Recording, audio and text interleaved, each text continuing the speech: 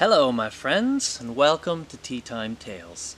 I am your storyteller, Owen Pilgrim, and I have to apologize, it's been a while since my last Teatime Tales video, but things have been very busy with the Telltale Tea Company. But today, I've brought you to a special place. This is quite close to my home, and I don't know if you can see, but on the other side of the bank there's a badger set, and all around here there's the sign of recent activity of the badgers. It's a real badger community down in this little den. And it's sort of fitting for the story that I'm going to tell you. The story I've got for you today is called The Wonderful Tea-Kettle, and it's a traditional folk tale from Japan. So long ago, there was an old poor monk, and he lived in a temple with other young monks up in the hills near a village. Now the thing about this area was they grew some of the finest tea in all of Japan. And so the monk loved to brew up his own tea. At the end of each day, he would sit down and he would boil up his kettle and he would put in the fine tea leaves and make a cup of tea. It was his favorite moment of the day to sit with his lovely tea. But the tea kettle that he used was very old. It was older than him, and it was older than his grandfather, and who knows how long this tea kettle had been used for, and it was getting quite worn. And one day, when he set the charcoal underneath the kettle split, and it wasn't fixable. It was done. It had had its day, and it was no longer of use. And the poor monk was very sad to have lost the tea kettle. He was heartbroken for a little while. And then he thought, things come and go in this life, and I'm sure another tea kettle will come my way when the time is right. So he had to go without his cup of tea that night, and he lay down and went to sleep. Well, the next day, he got up, and he opened up the doors of the temple. And what a surprise he got! Because there, sitting on the front step of the temple, was a tea kettle. It was a bit old and a bit dirty, but it looked like a fine tea kettle indeed. So he took it inside and he cleaned it up, and sure enough, under all the dirt and tarnish was a beautiful brass tea kettle. The monk couldn't believe it. How quickly it had come into his life, and he couldn't wait to try it out and make a cup of tea.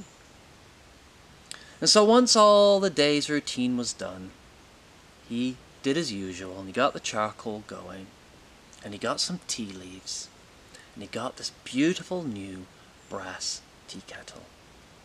And he got water, poured it in, and set it on top of the charcoal. And he sat back and he waited with a grin on his face, looking at this fine brass tea kettle.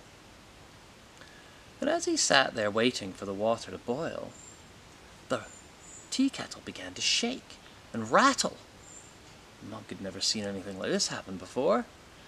It shook and it rattled, and suddenly, poof, out of one end of the kettle came a big furry face with a nose and 2 ears. And then, out the other side, there came a tail. And then, 4 legs popped out of all sides of the kettle. And the kettle, although still shaped like a kettle, was covered in fur and hair. And it was all striped like that of a badger. The monk didn't know what was going on, but the tea kettle let out a yelp and jumped off of the charcoal and started to run around. Well, the monk didn't know what to do. He chased after it. And the badger tea kettle kept running away from him. And the badger tea kettle jumped and tumbled and flipped and somersaulted. And at one point it jumped up on a shelf and started to beat its chest. And it was so loud because it was still partly a kettle. It was like playing a drum. And this woke up all the other monks who came running in. And they couldn't believe their eyes to see this badger tea kettle running around causing mayhem, with the old monk chasing after it, trying to catch it. And the old monk was saying, get back here, you're wrecking everything. And it certainly was. It was knocking things off the shelf and turning things over and jumping here and jumping there and causing a right old ruckus. And no matter what the monks did, they could not catch it. Some of them got sticks and began to beat it. Other monks ran after it and tried to jump on it. But no matter how much they tried, they could not catch this badger tea kettle. And this went on for hours, with a badger tea kettle tumbling here and there, making a complete mess of the temple. Until finally, one of the young monks had an idea. And he went and got a barrel that was used for pickling. And it was just big enough to get the tea kettle inside of. So eventually they managed to corner the badger tea kettle and plump, put the barrel over the top of it. And then they got the lid and sealed it up. And for a little while, the tea kettle could be heard rattling about inside, and then it was completely silent. And the monks were so exhausted, they just went straight to sleep.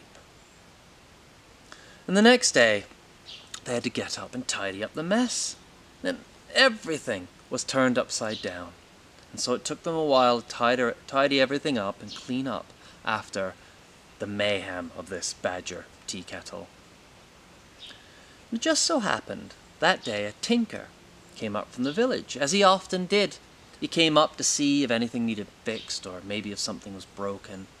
And when he got there, he saw the monks tidying up and asked them what had happened. And they told him the fantastic story of the badger tea kettle. Now the tinker wasn't quite sure if he could believe this or not, but he took the monks at their word, thought maybe they'd just gotten a bit carried away with a story in their heads.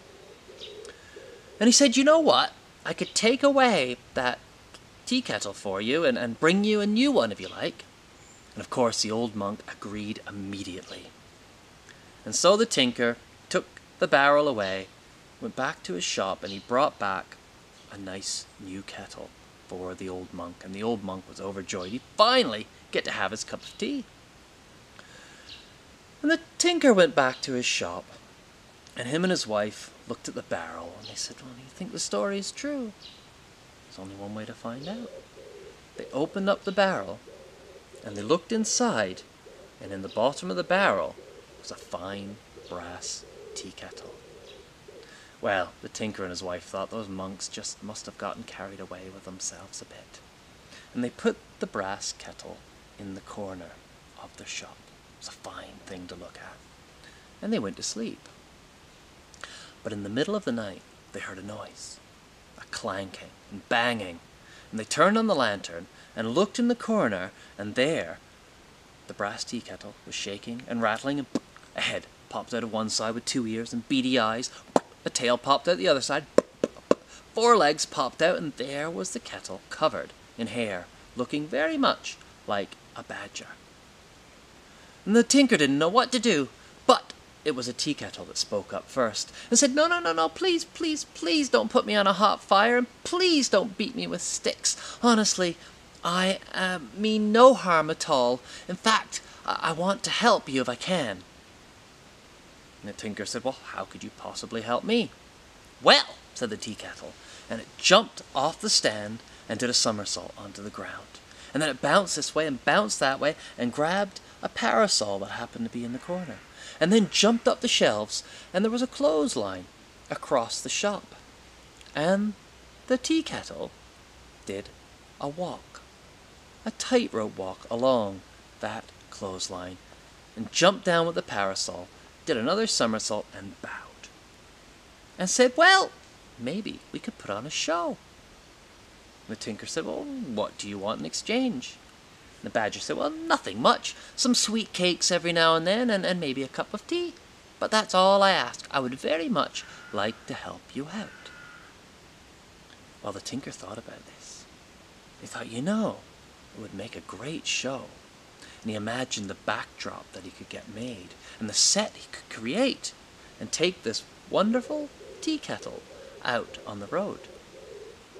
And said, well, maybe we could, tea kettle. Now, who are you? And the tea kettle said, well, I am Bambuku Chagama. and I can put on a fine show, and I will travel with you wherever you wish to go." And so that was it. The tinker and Bambuku Chagama decided they would go on the road. And the tinker did have a fine set created. He had a backdrop that was painted with Mount Fuji, with cranes flying across the sky and cherry blossoms at the side. And then he had a set created which looked just like a tea room, and with a table in the middle, where would sit the wonderful tea kettle.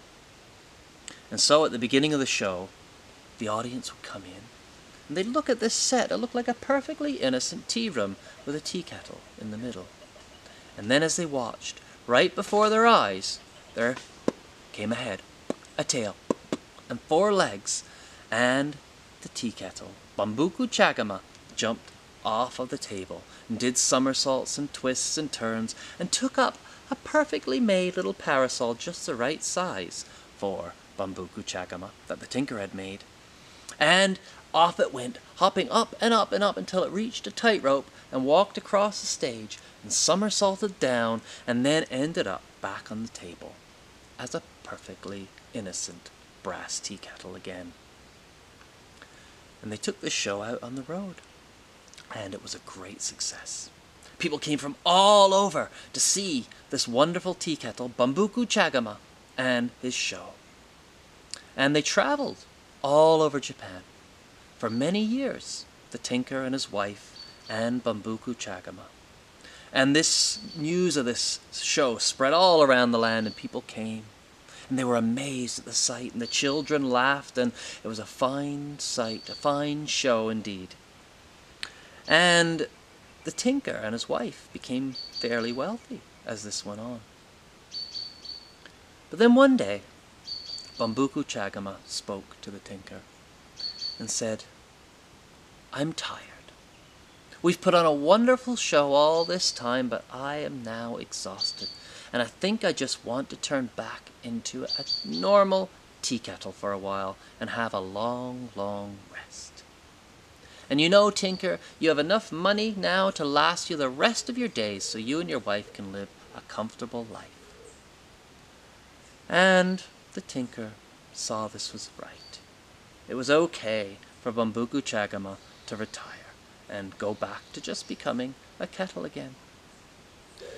So they bid farewell to Bambuku Chagama, and he turned back into a regular brass tea kettle again. But now what to do with it? Well, the tinker had an idea. He picked up Bambuku Chagama and carried him back to the temple. Now the monks were no longer afraid, because the story of Bambuku Chagama had spread all around Japan, and they knew how famous this tea kettle now was. So they welcomed it in, and they gave it a special place in the temple that was reserved for precious treasures, and there it would be kept and cared for. And there it stayed for many, many, many years. In fact, it might even still be there. So maybe one day Bambuku Chagama will come back and put on some more shows for us. Who knows? And that is the story of the wonderful tea kettle. So now you can see why I brought you here, to be amongst the badgers. And I wonder if they've maybe heard the story too. I'll maybe come back later and ask them if they've heard of Bambuku Chagama. In fact, maybe the badgers are listening right now. And thank you for joining me for Teatime Tales. As I said, I'm Owen Pilgrim, and I run the Telltale Tea Company, which combines stories and tea. If you'd like some delicious organic teas, please visit our website of the Telltale Tea Company. And if not, just come and listen to the stories. I'm very happy to share them with you. Thank you very much. And maybe I'll see you again sometime.